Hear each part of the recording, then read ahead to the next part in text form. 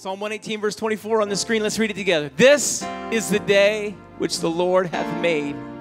We will rejoice and be glad in it. Now, I made you read it for a reason. I wonder if someone would just do what we said that we would for a moment. I wonder if someone would rejoice. I don't know if you're going to run the aisle. I don't know if you're going to hop out of your pew and hit the ground run. I don't know, but I wonder if just for a moment we would do what we read that we would do. This is the day that the Lord has made. We will rejoice and be glad in it. Would you lift both hands and then lift your voice? But don't leave it there. Bring your heart along with you for a moment.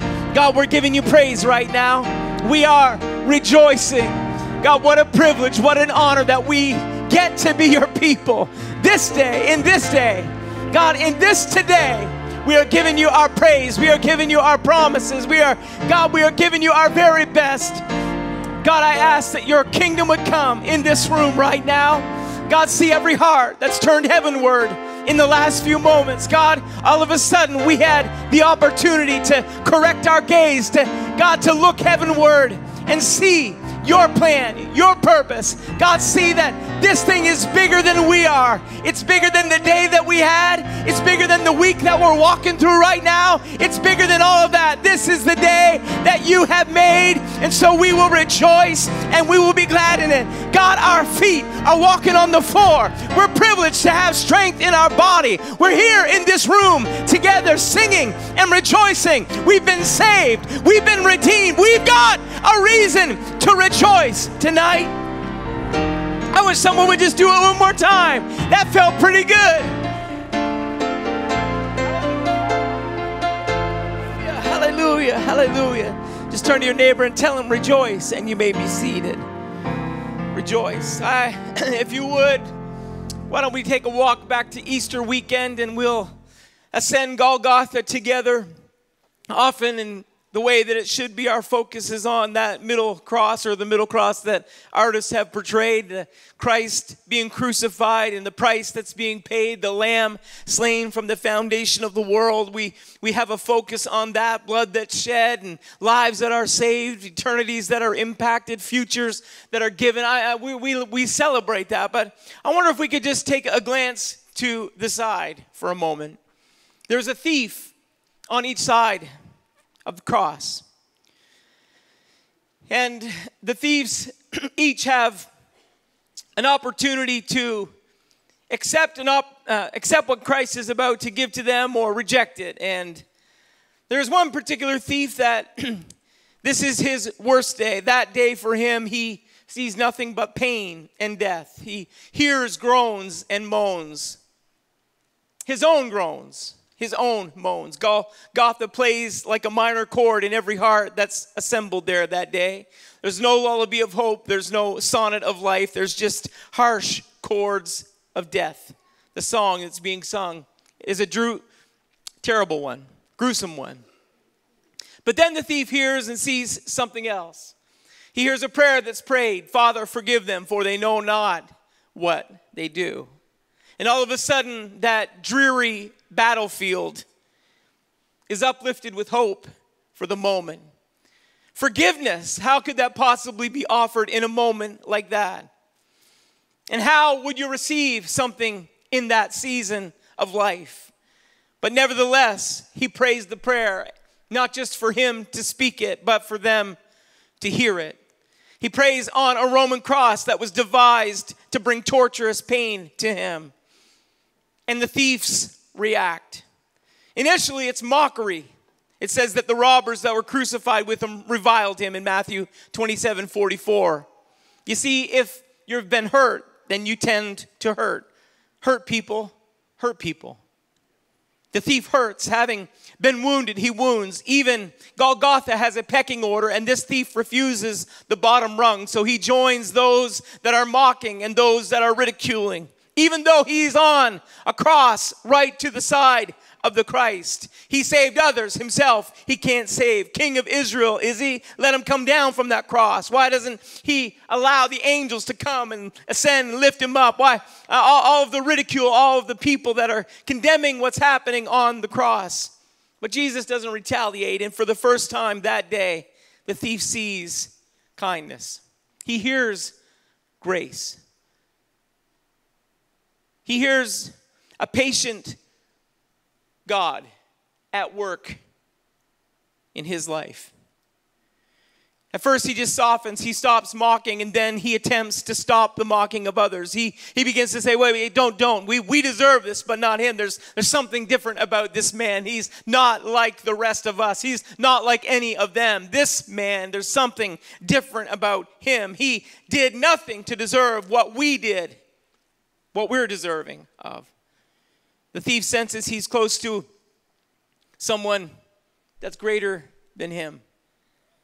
He requests a recommendation. Remember me when you come into your kingdom. There's a difference. He begins to say, when you come into your kingdom, he understands. He knows there's something different about this one that's beside him. And then Jesus utters the promise that many of us have read over and over again. Today. Someone say, today. You'll be with me in paradise. That day turned into a today opportunity for that man. The bad day of the bad man is met with a gracious gift of a merciful, loving Savior. Mercy, grace. We sing about it. We preach about it. But sometimes are we hesitant to receive it because of what we have done? You see, there is grace. The first blank in your handout is there is grace for shame-filled days. And the thief allows us to see this purpose that God has in granting grace to each one of us. He watches this Christ, this Jesus of Nazareth, as he entrusts his mother to his friend and honors those around him. He sees the God who wrote the book on grace in action. He sees the God who coaxed Adam and Eve out of the bushes, who coaxed murderous Moses out of the desert, the God who made a place for David, the God who didn't give up on Elijah even though Elijah had given up on God. That is what the thief saw that day. He sees all this happening and he hears this activity going on around him. He hears what the fugitive Moses heard in the desert. He heard what depressed Elijah heard in the desert. He heard about what the adulterous David heard after Bathsheba. He hears what fickle Peter hears after the rooster crows, and the storm-tossed disciples heard after the wind stopped, and the cheating woman heard after the men left, rocks thudding on the ground. He hears grace.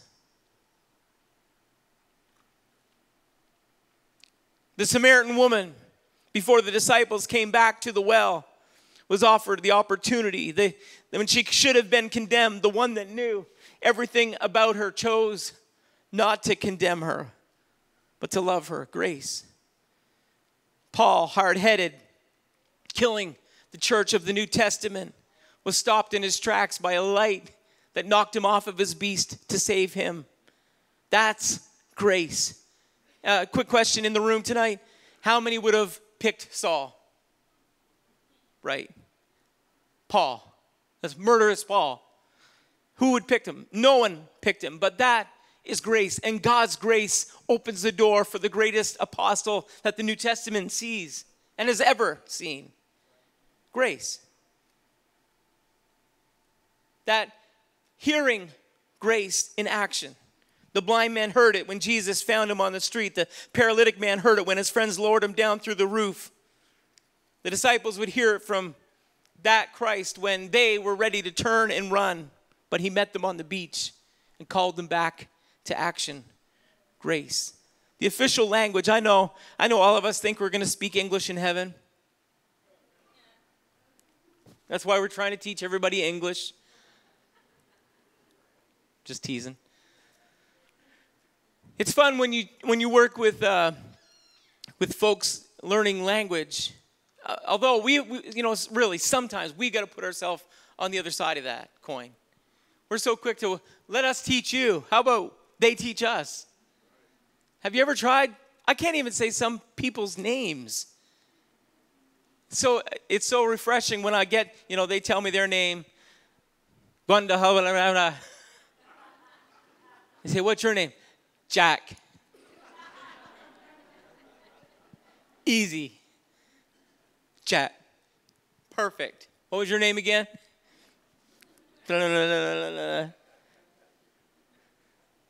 From now on, you will be called Jed. No.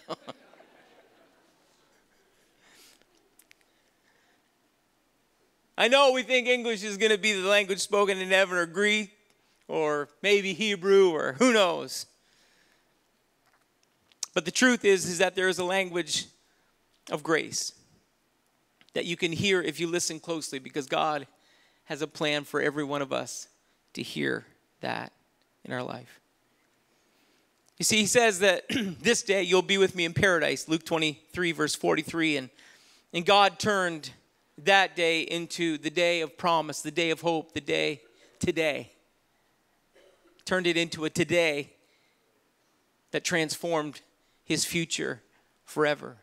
It wouldn't be a backdoor entrance. It wasn't like a late night arrival. It wasn't, we're just going to sneak you in the side door. No, he promises that today you're going to be with me in paradise. And grace comes like a golden sunrise in the midst of a dark night. And Golgotha becomes a mountain of transfiguration for that man in that moment. That's powerful. I feel the Holy Ghost right now, actually.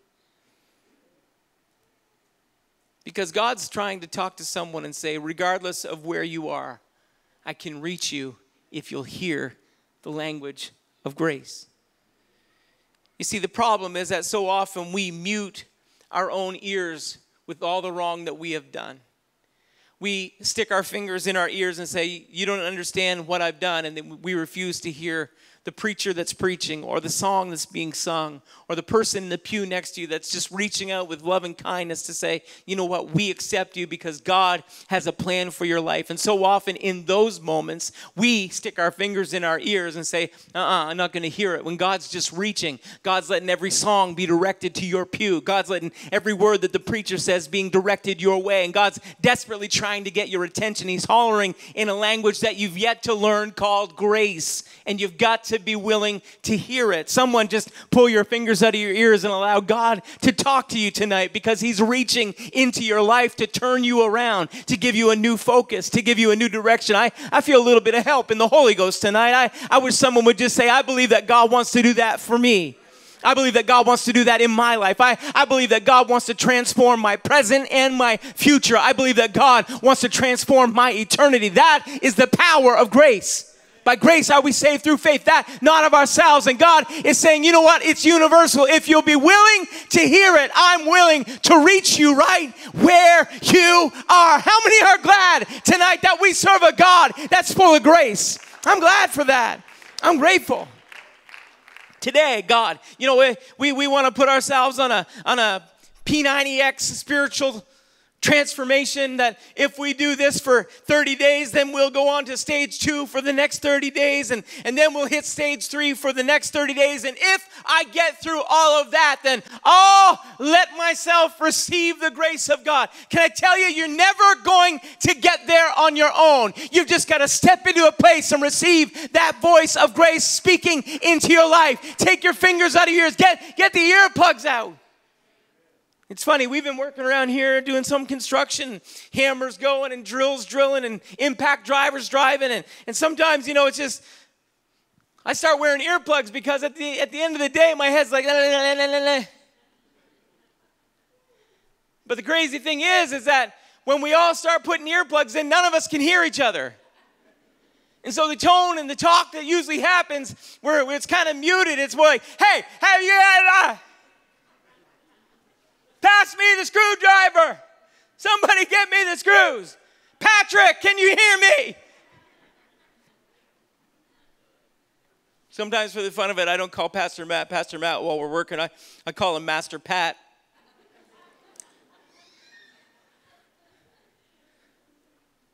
Master Pat, get me the impact driver. And sometimes you're trying to have a conversation and you realize my ears are plugged. But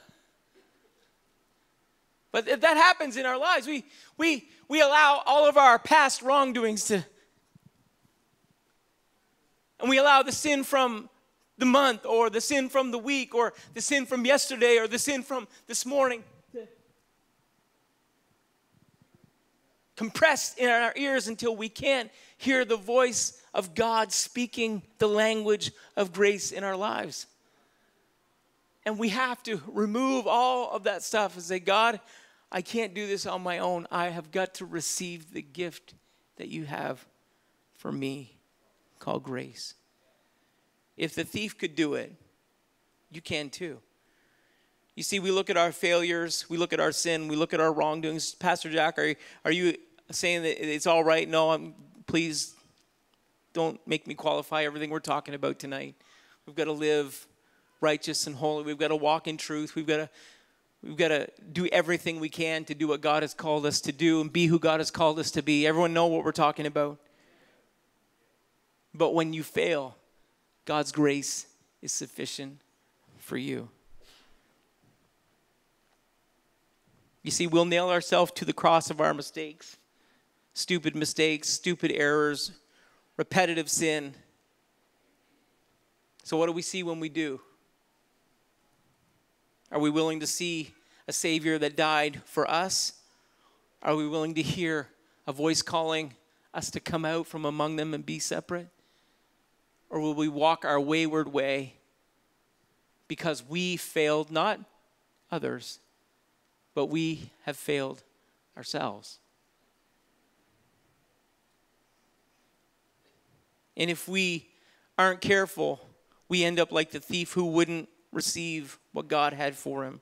Forgive them, for they know not what they do. You see, pride won't always let us forgive ourselves. That's what it is. Pride. I knew a man once, great potential, great transformation, great testimony, great triumph, and great pride. And a simple failure caused him to walk away from God for decades. And the impact of that sojourn still haunts him today. It was only until he turned back around that God began to put things back in order. But it wasn't that others wouldn't forgive him. It wasn't that God wouldn't forgive him. It was that he couldn't forgive himself. He wouldn't hear the voice of grace. And if you allow God, if you just begin to hear all of a sudden, hearing, by the hearing of that word of God, the hearing of the grace of God, it opens the portal to promise in our life. And we get to walk back into what God had initially intended for us to become. Yes, there's a journey, and yes, there's ramifications from sin that happens in our life. But I'll tell you what, on this side of grace, it's way better than on that side. Walk into the grace that God has for you. There is grace for shame-filled days. Take it from the thief. He'll tell you, God can turn your worst day. Would someone circle that? Into your best day. God can do that. Number 2, we have gratitude for ungrateful days. I'm sure most of you have heard about the excerpts of the diary from a dog and the excerpts of the diary of the cat. The dog at 8 a.m. is, his entry says, "Oh boy, dog food, my favorite." At 9:30, he says, "Oh boy, a car ride, my favorite." 9:40, he says, "Oh boy, a walk, my favorite." 10:30, "Oh boy, another car ride, my favorite." Sounds like the teens of today. 11:30 a.m., "Oh boy, more dog food, my favorite." 12 p.m., "Oh boy, the kids are home, my favorite." I'm moving into my dog voice. 1 p.m., "Oh boy, the yard, my favorite." Just because some of you I was losing you. 4 p.m., "Oh boy, the kids again, my favorite." 5 p.m., "Oh boy, dog food again, my favorite." You getting the point? 5:30, "Oh boy, mom's home, my favorite." 6 p.m., "Oh boy, playing ball, that's my favorite." 8:30 p.m., "Oh boy, sleeping on master's bed, my favorite." And then the diary of the cat is a little different. Day 283 of my captivity. My captors continue to haunt me with bizarre little dangling objects. They dine lavishly on fresh meat while I'm forced to eat dry cereal. I'm sustained by the hope of escape and the mild satisfaction that I derive from ruining a few pieces of furniture. Tomorrow I may eat another houseplant. I attempted to kill my captors this morning by weaving through their walking feet. Nearly succeeded. Must try this strategy at the top of the stairs. I'm seeking to disgust and repulse these vile oppressors. I once again induced myself to vomit.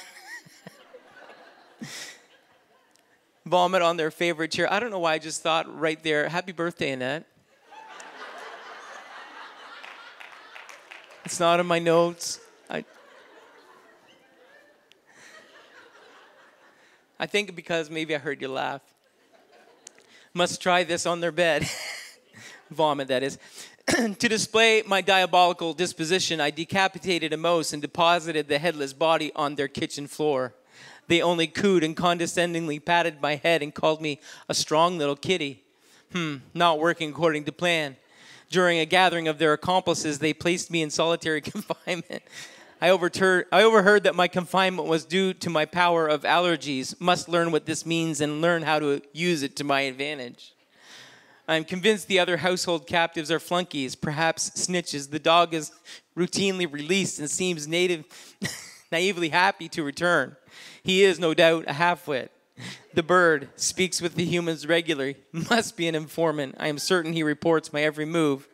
Due to his current placement in the metal cage, his safety is assured, but I can wait. It's only a matter of time. The day of a dog and a cat. One content and the other is conniving. One grateful and the other sees life completely different, even though they have the same locale and location. So the question is, which animal are you more like? Oh, you thought that was just a rhetorical question. Which animal are you more like? Which animal do we all want to be more like? No wonder I want a dog more than a cat. Oh boy, sun up, my favorite. Instead of, shut the blind. Oh boy, breakfast, my favorite. Oh boy, coffee, my favorite. Oh, here we go. Oh boy, traffic, my favorite. Oh boy, vacuuming, my favorite. Oh boy, the kids left their clothes in the middle of the bathroom floor, my favorite. Oh boy, a root canal, my favorite. No. We haven't got there yet, have we? But gratitude for ungrateful days. What a transformation we could have in our lives if we took the day that God has given us. Is that today I'm going to choose to be grateful. Today I'm going to be grateful for the simple things. Today I'm going to be grateful for water to drink and food that we have on our table. Today I'm going to be grateful that I live in Canada. Canada Day. Today thanks Kelty. And one other. Someone clap because we're in Canada. Let everybody watching online know that we love this nation that we get to be a part of. Oh boy. Our favorite. You see, in your text, you can read about it. We all have that choice, and Jesus knew that we did too because he talked about it. He said 10 leprous men. Illustrated what we're talking about with cats and dogs and humor and a Wednesday night service in the middle of our week. It says, as Jesus entered a certain village, you can read it with me, it's in your handout. There met him 10 men that were lepers, which stood afar off, and they lifted up their voices and said, Jesus, Master, have mercy on us. And when he saw them, he said unto them, go show yourselves unto the priest. And it came to pass that as they went, they were cleansed. And one of them, when he saw that he was healed, someone say one. So I think maybe Jesus knows that's the odds of us getting it right. Probably about 1 in 10 that we accurately assess the day that God has given us. Because I'm like you, we can all think about the things that we've got to do because they weren't done right. Got a car that failed inspection. Got to fix the bumper and do back brakes. don't like it. Or we can be grateful that we have a vehicle that doesn't need a motor this year. We can be grateful for that. It's attitude. It's the cat. The cat sees the glass half empty. The dog sees the glass half full. I'm just wondering, how's your perspective on your day? You say, Pastor Jack, you're talking about the most simple stuff. Absolutely, because we still haven't passed the test. You notice how I did that? I'm in your group. We, not the royal we, meaning you, and I've got this all together. I'm talking about we. You and I are still learning about how to approach the day that God has given us. I think that's why we started with grace, because any one of us that's got today is only here because of the grace that God has given. It was those leprous men. Let's read together one. Right? One of them, when he saw that he was healed, turned back and with a loud voice glorified God and fell down on his face at his feet, giving him thanks. And he was a Samaritan. Throws that in there. The one that was outcast, the one that was pushed to the sidelines, the one that would have had the sidelong glances as everybody walked by, the Samaritan. And Jesus answering said, were there not 10 cleansed, but where are the 9? There are not found that returned to give glory to God, save this stranger. Out of the 10, 9 continued on their way, ungrateful. Maybe they're thankful. Maybe, wow, this is great. Thankful for what God has done. But I think it is a picture, God saying, be careful, because it is so easy for us to slip into that cynical mentality where all of a sudden, I don't know what those 9 guys were doing. Maybe they had their plans all drawn out. When healing happens, this is what I'm going to do. Maybe they were so focused on the new future that they had that they forgot about what God had just done. We can do the same thing. We forget about what God has done in our lives, and as a result, we are ungrateful. But God is wanting a people full of gratitude. We've got to have gratitude for ungrateful days. In the midst of ungrateful days. In the midst of a society that's ungrateful, because we want more. We're consumed with the desire for more and unhappy with what we have. Contentment would be the greatest gift you give yourself, because if you are content, you open the door to gratitude. It's impossible to be grateful for something you're not content about. You can't. You can say you are. You can act it. But until you're content with what you have and who you are and the way that God's created you and what God has given you and the people that God has put in your life and the church that you get to attend, and instead of always looking somewhere else for something you don't have, what if you just took a moment, looked in the mirror and looked down and looked around and said, wow, God, thank you for what you've done. I think there's a strong, powerful message. It's not just a quick lesson that will check off gratitude for ungrateful days. I think that there's a powerful lesson right here that could transform our lives, that could change our attitudes, that could improve our dispositions, that could transform the way that we interact with people and the way that we approach our job and the way that we approach our week and the way that we approach everything around us, if we are just grateful for what God has given us now. We're people of promise. We always look to the promise that God has yet to come, the healing that's coming. Yes, we pray for it. We have faith to believe God for it, but the balance to that is to be able to say, thank you for what you've done for me here and now. Thank you for what you've already given me. Thank you, God. If you never did another thing for me, you've been good. God's great. That's gratitude. Could you be grateful for a moment? Not just to the person around you, but could you tell God how good he's been in your life? Would you take a moment and be the one that's thankful? Could you take a moment and be the one leper that returned? Could you just go back for a moment in your mind to how God turned your life around, to salvation that impacted your family and your future? Thank you, God, for what you've done already. If you never did another thing for us, I'm grateful for what you've done. Thank you, Jesus. Thank you, Jesus. And would you do it one more time? That could change our worship services. It could change the way that, it could change the way that we interact with people. Come on, we're talking about we're grateful for what God has already done. I know it's a little bit of effort right now. It's about putting our hand in the air. It's an exercise of faith right now. But would someone just begin to thank God? Be grateful for what God has already done. God, I'm grateful for the family that you've given me. I'm grateful for truth that I'm grateful that I'm just sitting here in this building right now. I'm grateful that I'm just watching this by way of webcast. I'm grateful that I've got a computer that I can take part in this service right now. I'm grateful right now, God. I'm thankful. I don't want to be the nine that continue on their merry way and are so focused on themselves. I want to be thankful for what you've done. I want to be thankful for how you're working. I want to be thankful for everything you've already given to me, God. I want to be thankful for grace. I want to be thankful for sin that's washed. I want to be thankful for a price that's been paid. I want to be thankful for promise that you've given and faith that you've received, God, that we received. I thank you for that. Grateful. Grateful. Grateful for trouble.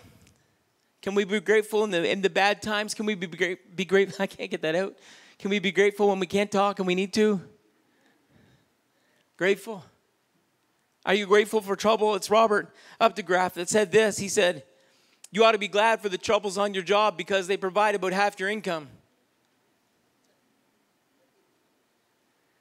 If it were not for the things that go wrong, the difficult people with whom you deal, and the problems of your working day, someone could be found to handle your job for half of what you're being paid. So start looking for more troubles.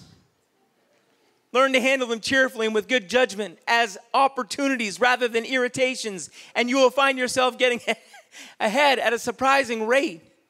For there are plenty of big jobs waiting for people who are not afraid of trouble. Thank God. How many already noticed that I got the header on page 2 wrong? Sorry, page 3. You can circle that with your red pen. Trouble. I'm in trouble. I'm in trouble with the grammar people. Probably threw my whole handout. Thankful for things that I don't think that we should try and create things that go wrong, but here's what I know, that we're going to encounter people that don't get things right. Our days are filled with, sometimes it is frustrating, isn't it? Let's be honest. It's frustrating when people who are in customer service don't know how to serve customers. If you work in a customer service environment, those customers are there for you to serve. Has anyone ever been served at a restaurant and you feel like you're in irritation because you're there to get food? I've been there. And I'm trying, here we go. Pride talking. But we're usually very careful about not landing. Here's a good idea for everybody. If they close at 9, don't show up at 10 to 9. Expect great service. Well, we're going to have a laugh track with an amen on it, and I can just...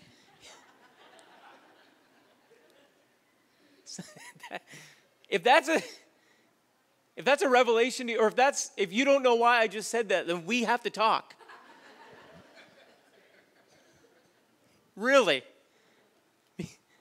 Because you represent our church. However, if you're doing everything that you can to be kind and considerate, and sometimes people they just need a little help, or maybe a little grace. But every one of us are going to have challenging situations because what's Pastor the 4 chairs? Because somebody was simple.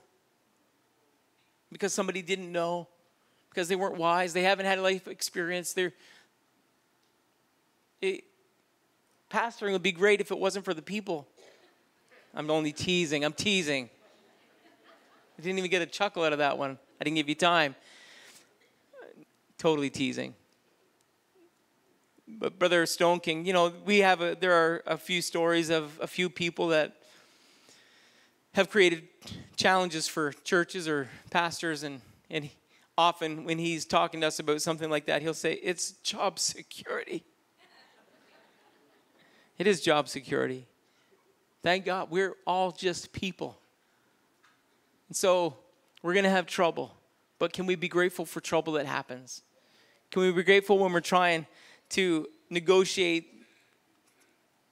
And it can get wearisome. That's probably one of the greatest challenges of our faith, is that when we're having all this consistent trouble from people not doing what they should have done right the first time, those irritations, but if we can turn those into opportunities and let them become learning experiences for someone that doesn't know, then you could change their life while gracefully accepting the problem that comes into your life. Number 3, forgiveness for bitter days. We'll move quick. Forgiveness. You see, if we have these in our days are going to get better. Every day deserves a chance, because often our environment or our circumstances will allow bitterness to come into our lives. Forgiveness for bitter days. It was Peter that came and asked the question, probably because he wanted to be certain that he did what was required. Matthew 18:21-22, Peter came and said, Lord, how often shall my brother sin against me and I forgive him? Till 7 times? It sounds good. Jesus said, I say not unto thee until 7 times, but until 70 times 7. If you look at Romans 3:23, it says, to sin is to fall short of the glory of God, that we all have fallen short. But if before we're so quick to condemn someone else and start calculating all of the wrong that they've done, before you start to say, well, I should be free of my requirement to forgive by now, because you've got your calculator and your memo pad. And does anyone remember that Corinthians said love doesn't keep record of wrong? So if you're not keeping record of wrong, guess what? That person is at 1. No matter how many times they failed you before. I'll just throw that in there. But Jesus said 70 times 7. It's not a numerical number that Peter's supposed to calculate with his abacus. Is that what that was? It was about having a heart of forgiveness constantly. We can come back to the music. So before we start pointing our fingers at everybody else that's doing wrong, let's just do a quick calculation in our own lives for a moment. Are you ready? How often do we fall short? How often do you fall short? Let's just consider this. Worry. You can write that in your blank. Worry is falling short on faith. So if anybody worried today, guess what? Start adding it up. How about impatience is falling short on kindness? Anybody impatient today? Anybody waited on hold? Here's my question.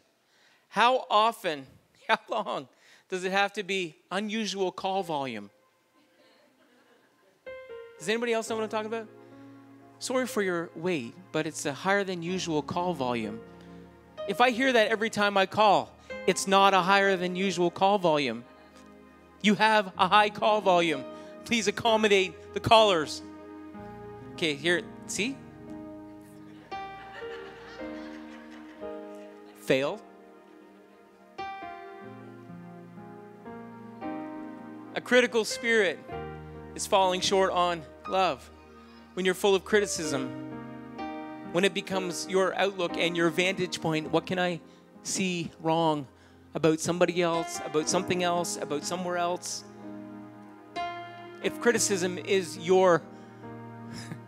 it's what you have for breakfast, lunch, and supper, then there's a lack of love somewhere in your life. And if criticism is what you've got to say, speak, act, then there's a shortage in love. And so let's just say that we fall short only 10 times per hour.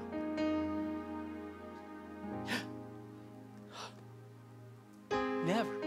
Well, let's start really let's start looking through the lens of God's perfection, and let's see how far we run.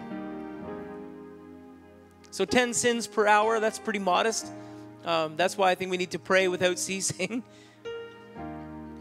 And we got 16 hours a day, so if we multiply 160 sins per day by 365 days per year, and we multiplied the average lifespan of 74 years, that equals about 4,300,000 sins per person. That's a little more than 70 times 7. And that's the man in the mirror. The woman. I was trying to think of the name of that.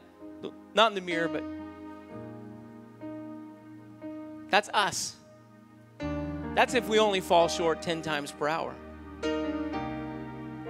For all have sinned and come short of the glory of God, being justified freely by his grace through redemption that is in Christ Jesus, whom God hath set forth to be a propitiation through faith in his blood, to declare his righteousness for the remission of sins that are past through the forbearance of God, to declare, I say, at this time his righteousness, that he might be just and the justifier of him which believeth in Jesus. We can be grateful that God forgives us. So let's allow forgiveness in the day that we have. How many are ready to forgive?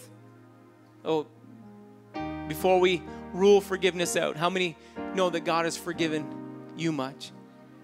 How many know that if we were calculating, then we would have a great level of failure, and we wouldn't have the privilege of being freed from the wrong that we have done? When we calculate all of the wrongdoing in our own lives, then we are way more apt to forgive those that have wronged us. It was Antoine Fisher. It was a man who was abandoned by his parents when he was a child, and he went on the search to find his parents. He took his last name, Fisher, and he went through the phone book and the area that he was from, that he knew that he was from, and he began to call everybody with that last name. And remember when there was a phone book? We know that this is a little while ago. And finally he happened on someone that knew his family.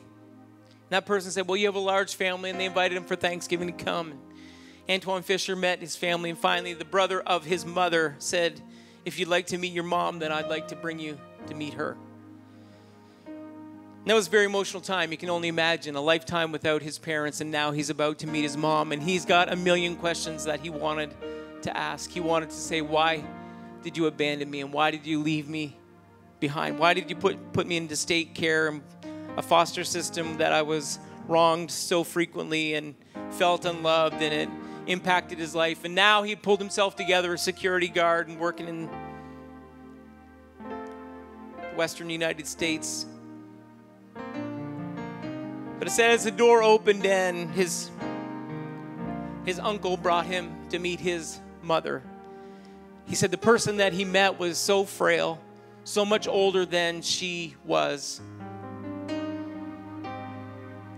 His uncle said, this is Antoine Fisher. And in that moment, she said, oh no. And she was so filled with shame that she turned and unsteadily worked her way back. He said in that moment, he said, I realized that I could choose to harbor hurt, or I could allow myself to forgive. Because this person, he said, that he met was in a far worse state than he was. And it was his statement that I closed your handout with. He just simply said this: in the end, we all choose what lives on the inside of us. In the end, we all choose whether or not we forgive, whether or not we walk in the grace that God has given us, whether or not we have gratitude in every single one of our days, whether or not we act like that. Antoine Fisher said, I had a choice in that moment, and I chose to forgive my mom because she was in a far worse place than I was. And I think sometimes we need to realize that we don't know the reasons why people hurt us, but we can choose to forgive the ones that have wronged us. And if we do, then we open the door for God's forgiveness to work in our life in a powerful way. So those are just 3 days and 3 of the 10 days that we're going to walk through over the next few weeks. But I think those are powerful principles that we can embrace to change the course, the direction, and the focus of that we have in every single day. How many are going to choose to embrace those? It wouldn't be a bad idea if you just took that handout home and before you crumpled it up or before you lost it in the kitchen garbage can when you get home. Why not just take a moment and leave it on the counter? Take the opportunity over the next few days and read through that and say, God, is there anything that I need to work on in me? Is there something that I should do? Is there something that I'm missing? Is there something that I haven't been grateful for that you've given me? Is there an area of my life that I'm closing out grace, that I'm guilty, that I'm shame-filled? Is there anything that I'm missing? Is there someone that I haven't forgiven that it would free me? It wouldn't just free them, but it would free me if I let forgiveness reign in my life. I wonder if there was an opportunity that God is presenting tonight that could transform our lives. Why don't we stand together? Those are a few things to think about. Anybody still thankful for what God's doing in your life? How many grateful for a God that's like that? I wonder if we could just pause and praise him for a minute. Someone just lift your voice and give him thanks. Jesus, we are so very grateful over and over again. God, you've forgiven us, so I pray that we would let forgiveness be a part of who we are. God, let us be people that are thankful. Let us be people that are filled with gratitude. And God, today I pray that we'd allow your grace to work in our lives. In every area, God, cleanse us, call us. God, purify us and put purpose in our life today. God, someone came into this room. It was this day for them. It was this day of grief, this day of sorrow, this day of pain, this day of hopelessness. But God, today you're calling us to be at your side, to be the people that you called us to be. God, we accept that invitation. God, we accept your grace to work in our lives. Transform us by the power of your word, I pray. In Jesus' name we ask. So someone just speak his name.